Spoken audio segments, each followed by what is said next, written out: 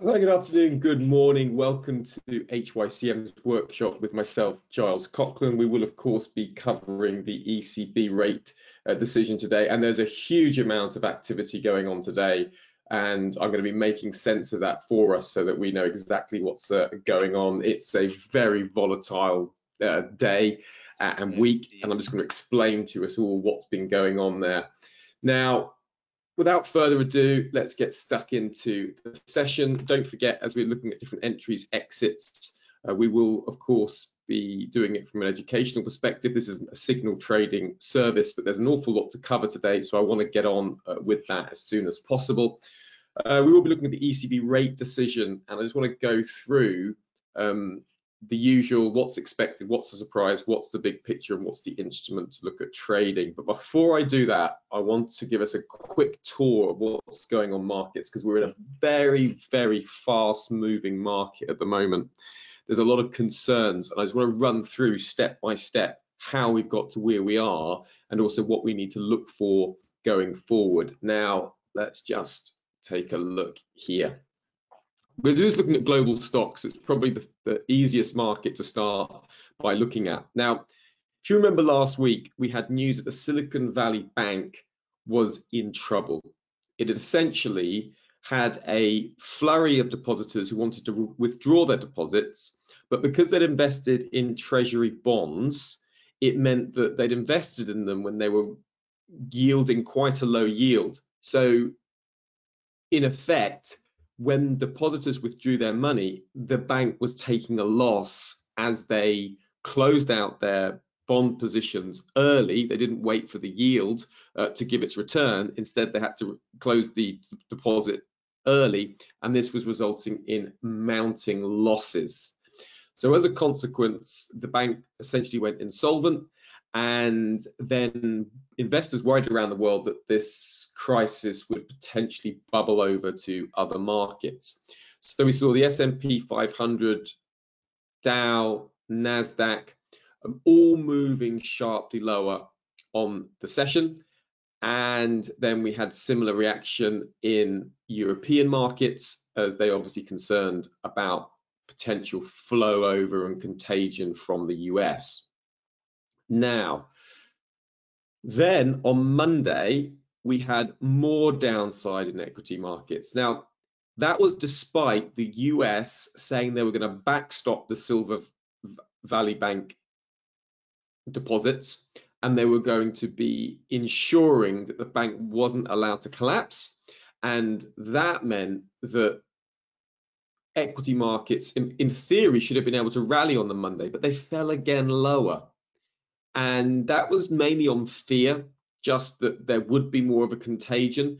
And then we had a series of reports out from Europe saying that, yes, the Bank of England didn't see any flow over from the crisis in the UK. Germany seemed strong. The European Commission said they didn't see a problem. And then on Tuesday, we had stocks bounce higher.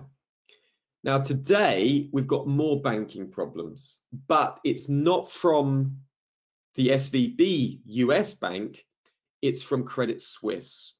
Now, it was a comment that was made from the Saudi National Bank, who said that they weren't going to be giving any more money to the struggling bank Credit Suisse. Now, in the context of the comment, the Saudi National Bank said that, you know, the Credit Suisse bank looked robust enough, didn't need any more support. But given how sensitive markets are, the fact that the Saudi National Bank said that publicly has just raised concerns about the viability of Credit Suisse. Credit Suisse shares were down 20% today, and the big concerns are that those contagion fears could potentially return. So now we're seeing European stocks hit so hard. FTSE 100, Euro stocks, DAX down, nearly 3%, Euro stocks down over 3%, FTSE 100 down over 2.5%. So big worries starting to flow over into US equity futures markets. Dow nearly down 2%, S&P 500 around 2%, the NASDAQ down around 2%. And you can see here that volatility in the VIX is pushing back up towards that 30 stressed region. Now, when you see volatility rising, then you see equity markets falling. So rising volatility hindering the equity markets, and on top of volatility in the VIX, which is more and more people uncertain about the outcome of the US market, we're seeing volatility surge in bonds as well, and absolutely enormous amount of volatility. Now, let me explain why that's the case. Now, looking at bond markets, you can see that bond yields have taken a rapid shift lower. And that's because investors around the world, and there's an inverse relationship between bonds, yields, and interest rates. Now, investors around the world are suddenly saying, uh-oh, this risk of contagion and this tight monetary policy is having an impact on the global markets, and this is resulting in expectations being quickly withdrawn for the speed of interest rates, not only in the US but around the world. And that's best seen in the short-term interest rate market projections. So if you look at it here, you can see that a week ago markets were expecting the Fed to have a terminal rate over 5.5%, at 5.68%. Now, markets are getting close to expecting an interest rate cut, very, very shortly. So this meeting is now expected to be on hold. It's like a 50% chance that the Fed won't shift interest rates next week. Now that is down, from just a week ago, it was like 5%, and the markets were thinking, well, could the Fed hike by 50 basis points? Now there's only a 50% chance seen of a 25 basis point rate hike next week. Now those interest rate projections are across the board. You can see here, this is the current expectations of interest rates. This is the prior. So you see the Bank of Canada expected to take a much leaner path. Bank of England expected now to have a terminal rate, 4.18%. So they're meeting next week as well. And markets are seeing, 55% chance that there'll be no rate hike by the Bank of England. Bank of Japan, that's in a sort of category of its own, really. ECB, look how much that's changed. And we'll get on to trading the ECB decision later. Reserve Bank of Australia, again, do you see this big divergence between what was expected just a week ago and what's expected now? So lower interest rates are expected around the world. Now, medium term, that should start to be supportive for stocks again, because if the Fed is less aggressive, then that should be supportive for stocks. But at the moment, we're not able to find any kind of bottom away from this worry. And it's just a wall of worry that's growing. And this is what's really spooking markets at the moment. Gold and silver are continuing to gain, because if real yields fall at the same time as the dollar falling, that's supportive for precious metals. And if you just take a look at the majors today, interestingly, what we've seen today is the dollar index pushing higher. So the Dixie is pushing higher, just sort of saying that there's some real risk-off fears that are starting to come through European markets. So it'll be interesting to see how the US take that in the next session. Now, looking at these PPI and core PPI prints, this is reassuring for markets, because what essentially it means is that there's less pressure on the Federal Reserve to need to hike interest rates. Because the problem central banks have got is, yes, they've got slowing growth, but they've also got very high inflation. So this just takes some of the inflationary pressures off the Federal Reserve when they meet next week. Now, with that all being said, I'm just going to check. Morning, Gavin. It's quite a fraught day today in the markets. If anyone's got any questions and there's something they'd like me to cover, please do give me a shout. That's where we're at. And what we need to be looking out for is the concern over Credit Suisse. So if all of a sudden there's some very reassuring headlines about Credit Suisse, we could see the market sort of reverse fairly quickly. A lot of these fears are coming over bank European banks and the worry about contagion. That's really what's just giving markets the jitters. We have had some comments from Credit Suisse. Credit Suisse says government assistance is not a topic for the bank. So that's a pretty reassuring kind of statement. But, you know, the fact that it's even talking about government assistance tells you how worrying it is for Credit Suisse. At this moment, we also have the UK budget being released as well. There's not much impact expected from the UK budget, and it will most likely get caught up with this wider Credit Suisse issue. FTSE 100, you know, sinking even lower right now. So Europe, it's bank and bank news that's really driving markets, and it's the worry about contagion and capitulation of credit availability, and that's what's really impacting markets right now. Now, medium term, this should be quite supportive for stocks. If the Fed really are going to be, you know, cutting interest rates by nearly 100 basis points this year, those interest rate cuts will be supportive for stocks. So I am expecting the market to bottom out. And yesterday's reaction made more sense to me, where we saw stocks bouncing higher, okay? Bouncing higher, bouncing higher, bouncing higher as markets calmed with the SVB crisis fading. Now it's a new crisis. It's the potential Credit Suisse crisis, and you've got volatility pushing back up towards that 30 region. And you can see here in the VIX pushing to the upside. So if you want to have a quick look at, you know, what's going on today, and after this webinar, you want to know, well, how's the market going? Look at the volatility index. It's just called the VIX and TradingView.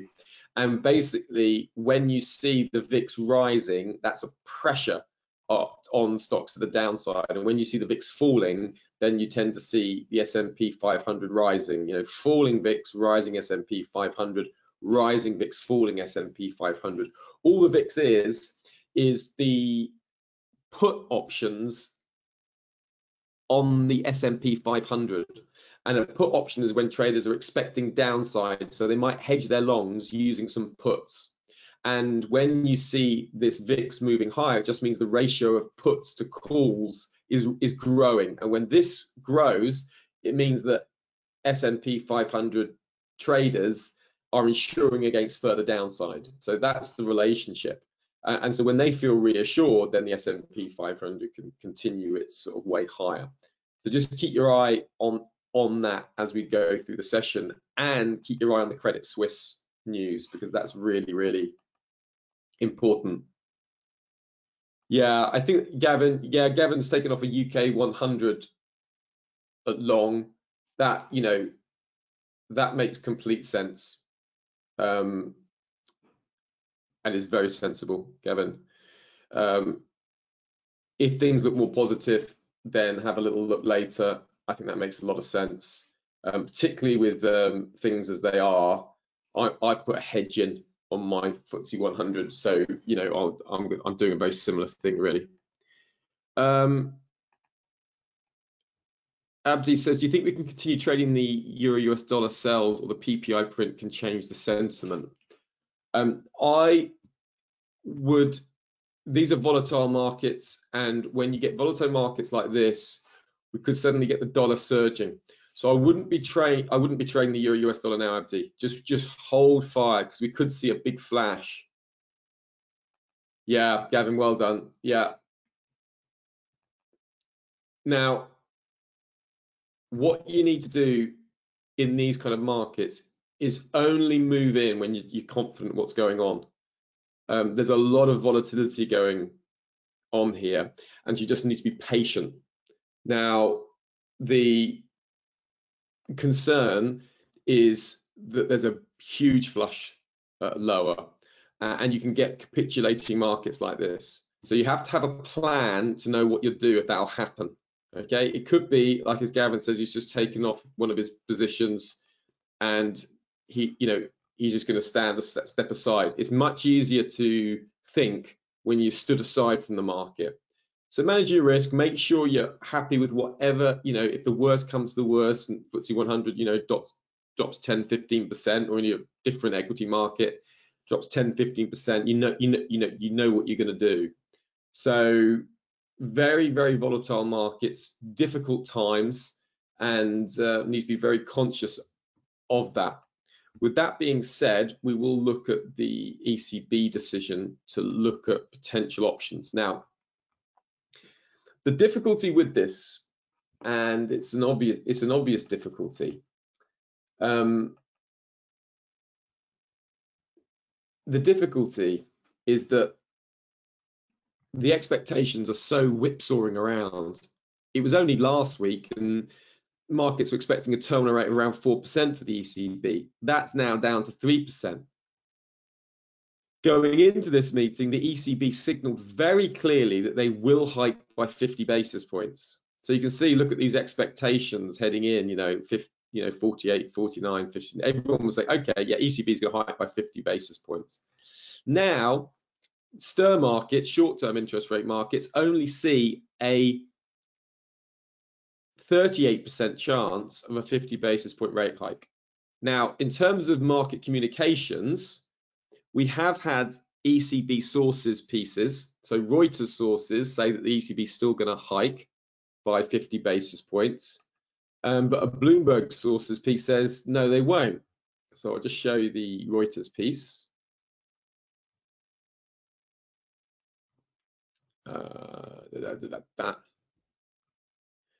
Let's have a look.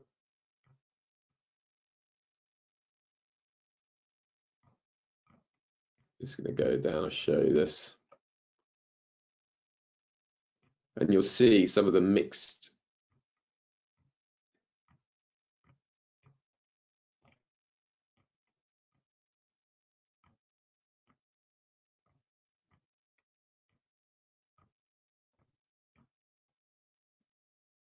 That was that Saudi National Bank headline that came in earlier. The bank head said, will absolutely not provide more assistance to Credit Suisse. Right, I'll just look at this more quickly. This is this Reuters source. ECB was still leaning towards a 50 basis point rate hike on Thursday, given calming markets, stubborn inflation and credibility concerns. Well, markets are far from calm right now. You can see that there's heavy selling going across the board. So that view may change. And what they're concerned about is rising inflation. Now, if you look at the headline inflation for the Eurozone, it's 8.5%. But if you look at the core reading, you see it's 5.6 and rising. So you see, this is the problem the ECB have got, is that conditions are suddenly becoming quite volatile, and there's genuine concerns about the availability of credit, and equity markets are moving very, very quickly lower, but yet the ECB has got inflation, core inflation rising. So what does it do? And that's why markets are expecting at the moment the ECB to say, well, these sources pieces are saying they're going to hike by 50 basis points. Now, Deutsche Bank said it'll be 25 basis points, and a Bloomberg piece yesterday said they may not hike at all. So there's really lots and lots of different issues. Here, the Bloomberg's ECB's hawkish plan set to face bolder opposition amidst SVB fallout. Well, now we've got this Credit Suisse issue. Now, all of this could turn quickly if Credit Suisse suddenly there's some, there we go. A Credit Suisse CEO says Credit Suisse is a strong bank and overshoot all regulatory requirements. Company liquidity base is strong. So we'll just, have to see how that goes. That's sort of a more reassuring headline, but obviously markets not buying it at the moment. So, sometimes markets aren't even rational, and sometimes the fear over a bank not being able to provide liquidity can become the issue itself. So fear can actually result in the problem. So that's something to be looking out for. Now, when we're moving let's just have a look at this here. Tomorrow, this is what we need to look for.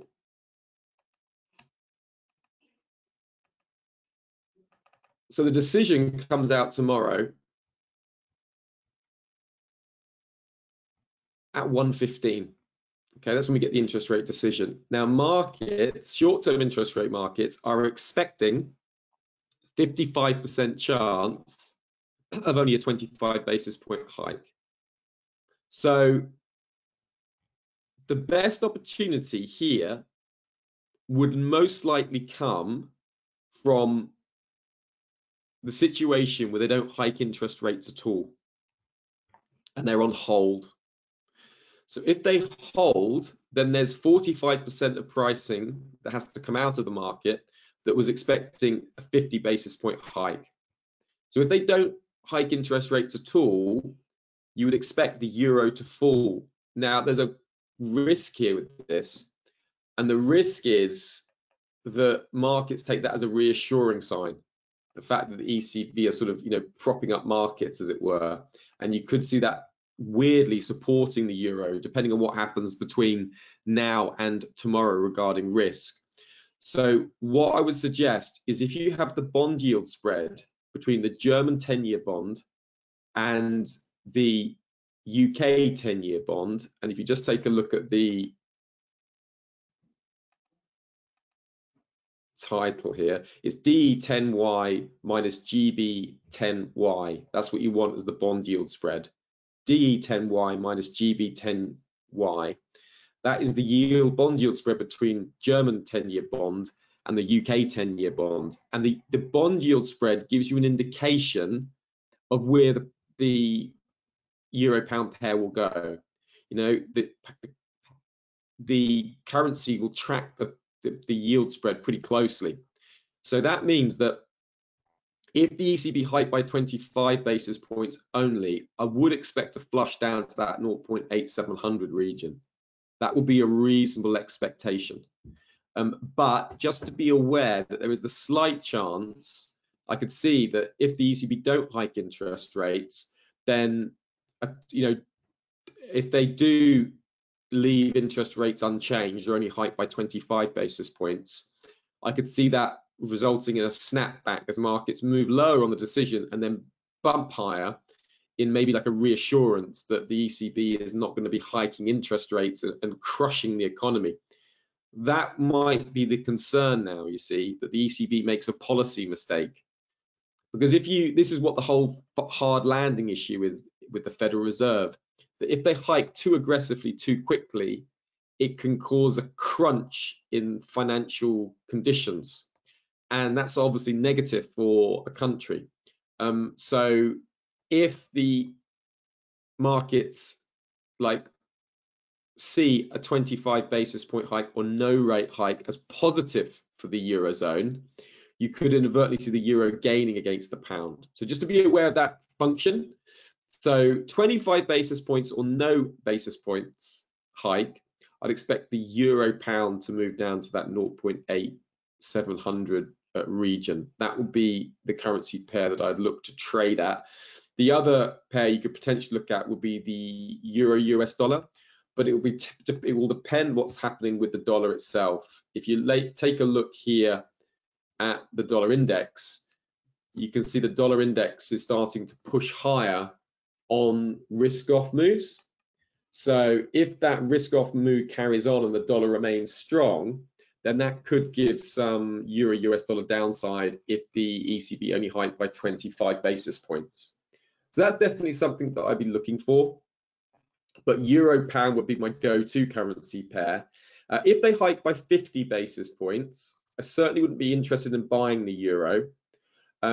It's what the ECB have signaled, but I think there's a chance that that could be perceived as a policy mistake.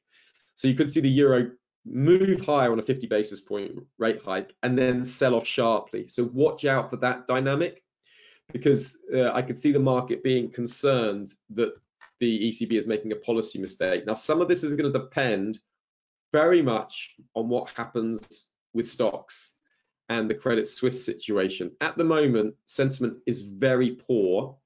See, fresh lows being made across the board, and you can see here volatility pushing up, very high up towards that 30 region. So that's where we're at. Very tricky markets, and the key headline to be looking out for is that Credit Suisse headline. But even now, even this headline from the Credit Suisse CEO is not stabilizing markets obviously yet. So there may be some more downside to come. There's definitely a lot of angst and fear in this market. And if you want to keep a measure of fear after this webinar, and you're not sure, because I know some of you have access to professional trading tools, some of you won't, so it can be a bit harder to know, what's the mood of the market. Take the VIX. If you start seeing the VIX selling off sharply and moving lower, you know that sentiment is improving. If this moves higher, particularly if you see it moving above 30, 31, that means fear's just got a whole lot worse, and you'd expect more downside in equity markets. Yao asks, are there pairs not affected by interest rates? No, all currency pairs will be impacted by interest rates, Yao, and particularly at the moment, because all currency pairs are having their interest rate expectations being altered. The yen is one of the exceptions in a way, in that their central bank is still trying to encourage inflation, but the yen will be pushed and pulled around with risk. So risk off trading, you'd expect the yen to gain. So that's why you'll see the yen pairs gaining in a mood like this. If you just let's just take a look at the yen.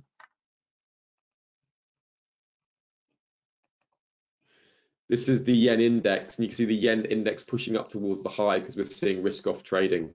Okay, and if you look at the yen pairs, you see the yen is gaining against the high beta currencies like the Aussie, the New Zealand dollar, and the Canadian dollar.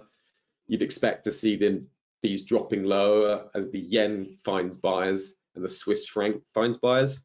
So that's all kind of as expected. Tricky markets, right? And look, more bids coming into bonds. This is looking like it's what looks like it wants to have another flush lower. So I wouldn't be surprised to see a big flush in equity markets coming later in the day.